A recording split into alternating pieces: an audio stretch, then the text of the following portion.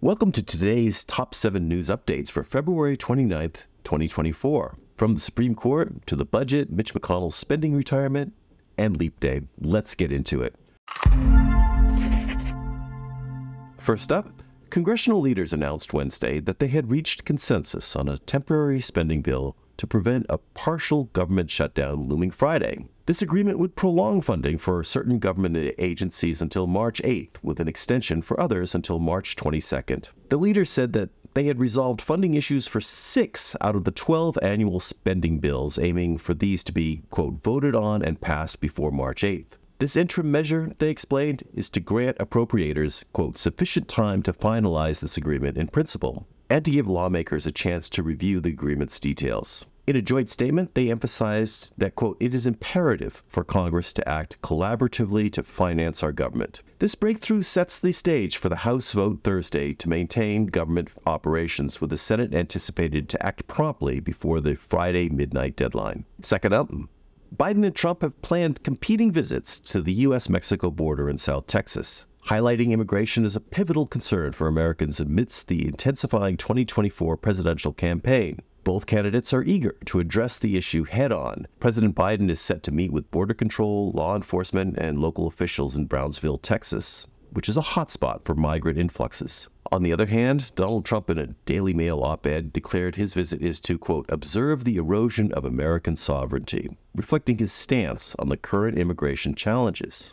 Third up, the recent Alabama Supreme Court decision classifying frozen embryos as children has sparked significant controversy on both sides of the aisle by halting in vitro fertilization or IVF procedures across many clinics. This ruling places Republicans in a challenging position as they navigate the conflict between opposing fertilization practices that may harm embryos and then also continuing to maintain that their claim that their policies do not prohibit IVF. Amidst this contentious backdrop, Senator Tammy Duckworth, a Democrat from Illinois, whose 2 children were conceived through IVF, introduced legislation aimed at protecting these crucial reproductive technologies. However, her efforts were thwarted by Republican Senator Cindy Hyde-Smith from Mississippi, who labeled the bill as, quote, a vast overreach, and downplayed the Alabama decision's impact on IVF, despite overwhelming evidence to the contrary. Number 4.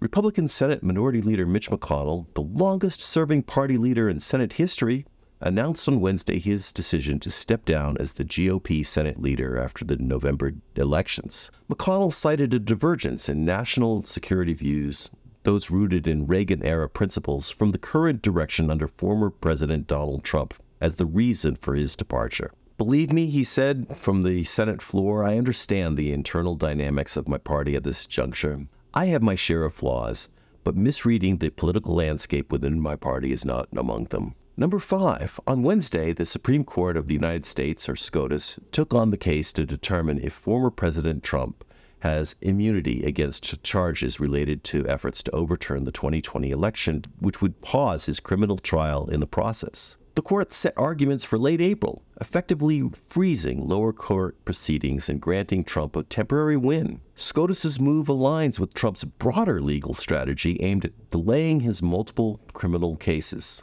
This decision places the Supreme Court in a pivotal role of influencing not only Trump's immediate legal challenges, but also his future political endeavors, including the potential impact on his election chances and, if reelected, his power to dismiss the charges. Number 6. The death toll in Gaza has crossed a grim threshold, with the local health ministry reporting over 30,000 casualties since the conflict began on October 7th. This surpasses the fatalities of any prior conflict between Arab forces and Israel, exceeding 20,000 deaths since December. Challenges in counting amid the ongoing conflict and infrastructure breakdown suggest this number might not fully capture the extent of the loss. With Gaza's population at approximately 2.2 million, the current death toll implies about 1 in every 73 residents has been killed. 7. Today is February 29th, otherwise known as Leap Day. And why do we have Leap Day? Leap years occur due to the discrepancy between our calendar year and the actual time it takes for the Earth to complete one orbit around the Sun, as explained by NASA. Although we conventionally count a year as 365 days, the Earth's orbit around the Sun actually takes about 365 days and 6 hours. To account for this additional quarter-day accumulation each year, we compensate by adding an extra day or 24 hours to the calendar every 4 years. So people born on leap day are called leaplings. A leapling takes center stage in the 1879 comic opera The Pirates of Penzance by Gilbert and Sullivan. In that opera, a character named Frederick is bound by duty to serve as a pirate until his 21st birthday. However, Frederick faces an unusual predicament due to his leap day birth, which means that his birthday is celebrated every 4 years and that he will presumably be indentured for over 50 years before he can be released from servitude. And I hope that you don't face that predicament. And that's all for today. Don't miss out on crucial updates. Like, share, and subscribe. And your comments below mean a lot to me. And I will see you tomorrow.